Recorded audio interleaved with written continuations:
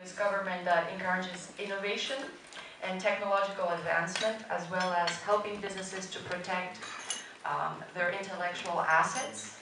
And she has had a long career in this field. She's a leading expert and attorney and a former head of the American Intellectual Property Law Association. I said it correctly.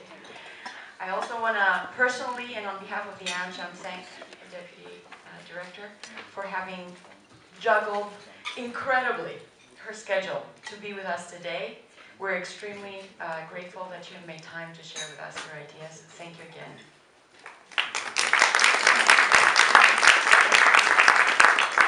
Thank you so much. Sorry. Thank you so much for that lovely introduction.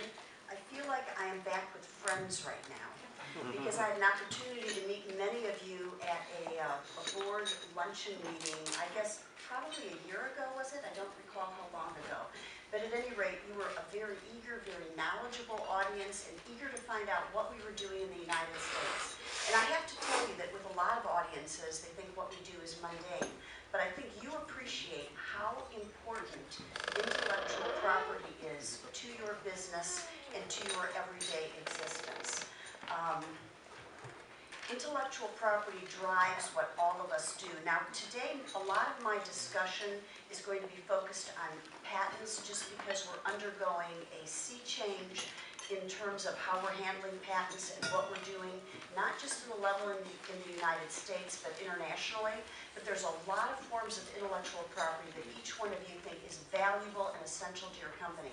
Copyrights and trademarks always come to mind, but also, of course, trade secret law is also extremely important. And to those of you here in that room, that is a form of intellectual property that's very valuable and vibrant and necessary to your businesses. Now, the reason that I almost wasn't here today is I was actually at a UN General Assembly's meeting at WIPO in Geneva, the World Intellectual Property Office, where 147 member countries convene. And I actually didn't make it this year to any of the General Assembly meeting. I didn't sit in that nice huge hall with, behind Les États-Unis, and I didn't actually make it in there because I had meeting after meeting after meeting, and it went breakfast, lunch, and dinners the entire time. I had a lot of bilateral meetings, talking with heads of patent offices with other countries, trying to improve our relationships and to work with them. Now, last night in particular, we had a meeting that the United States hosted at the UN mission, and it was followed by a rather late dinner, which is why I got the excitement of showing up today in the morning, last minute, and not arriving yesterday. But that actually was a very, very important meeting. It's something that we are working on, and I'll get into in a little while, called Tegernsee.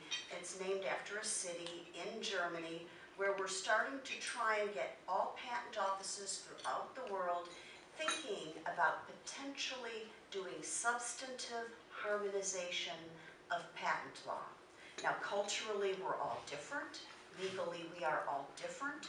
But any similarities that we can take advantage of between our offices will save business money, it will give business certainty, it will provide clarity, it will give you more transparency, and it is a win for business. Now, I am not naive enough to think that convergence or harmonization is going to happen in the intellectual property field just because we have different legal systems and different ways of looking at things. But any similarities that we can take advantage of work to each one of your best interests. So at any rate, we all know we have to do more for less. I have to do it in the government, our governments all have to do it, and you all have to do it in your organizations.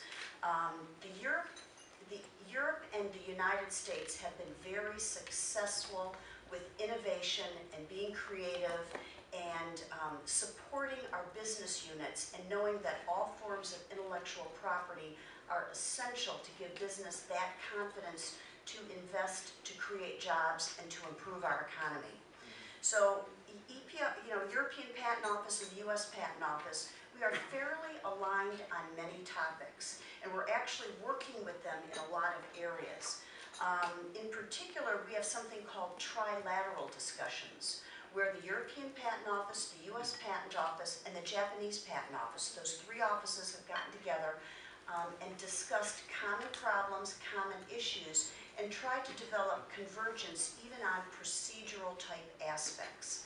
And then, not surprising, Korea and South Korea and China wanted to join, and we created the IP5, the top 5 patent offices in the world, where, depending on statistics, I don't want anyone to misquote me, 76 to 80% of all patent applications in the world are filed in those 5 offices.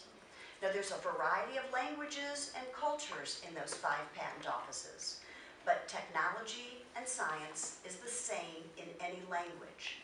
So we have problems in the US Patent and Trademark Office that we're working through in terms of our IT systems, for instance. We're looking at best ways to do things. We realize that business is global. They don't care just about the United States. Business wants to be everywhere. So we want to make sure that any procedures or policies that we put into place allow this flexibility to be global. So the IP5 got together, and you can just imagine, so we're going to have, there's always a Chinese translator, a Korean translator, a Japanese translator, and the Europeans, fortunately, have agreed to speak in English, which makes me really happy. I know a little bit of French, so I do pick up a little bit of it. I have survival French is the way I look at it right now. But at any rate, even though these are very different countries, very different cultures, and our different countries have issues with each other in a variety of areas, technology, how we protect technology, how we look at it, and how, just makes sense for us to work together. So IT systems are a big thing that we're working together with. Even how you file applications, the information that you request, the way that you look at prior art, we have discussions. How our examiners, for instance, classify patents. We have a new program with the European Patent Office where we're actually using a substantial amount of the ECLA system in our new patent classification system. We talk with the Chinese and say, well, how do you search? What databases do you use? We talk with the JPO, Japanese Patent Office, and we say, how do you examine? How do you look at that prior art? Now, fortunately, we have the America Invents Act, where March 16th, 2013, the United States becomes what you know of as a first-to-file country. So we are finally on the regular international level, and which hopefully is going to facilitate things for businesses. In the short term, it is creating havoc in my world in the US Patent and Trademark Office, because I'm going to be living in 2 worlds, what I call my pre-America Invents Act world, which is where I am right now, and after March 16th, 2013, that's going to be in the first-to-file world, where how we look at prior art and how we apply prior art are 2 different ways. So I don't think from the business perspective that's going to have a substantial change for you. I think that for business it's just going to be a win-win. For me, it's just I get to train 9,000 patent examiners on 2 systems. And so it really is creating a lot of work at the USPTO. And this is only the tip of the iceberg also with what we're doing inside our agency at this time. There's always something going on. But the IP5 is especially good too procedurally, and we're talking about things in IP5. For instance, there was talk of something called a One Portal dossier, and now we're talking a global dossier. So we're talking about, instead of each of the 5 patent offices right now, and I'm just talking 5, because we can't have a 147-member WIPO organization discuss these issues. It would be chaos. And this covers 76 to 80% of the patent applications, just these 5 countries. We're coming up with something, we're thinking, and I think they'll still call it the global dossier, where patent examiners in Europe, Japan, US, China, and Korea can access the work of other examiners using web-based technology. I always think of it as cloud technology, so think of a cloud. And so they actually have, so our examiners in the US can see how prosecution is going in Europe, how prosecution is going in China, where they're familiar with other databases than what we have. Did they find a better piece of prior art? our examiners can access it through that portal, see what there is. We're getting pretty good, but we're not totally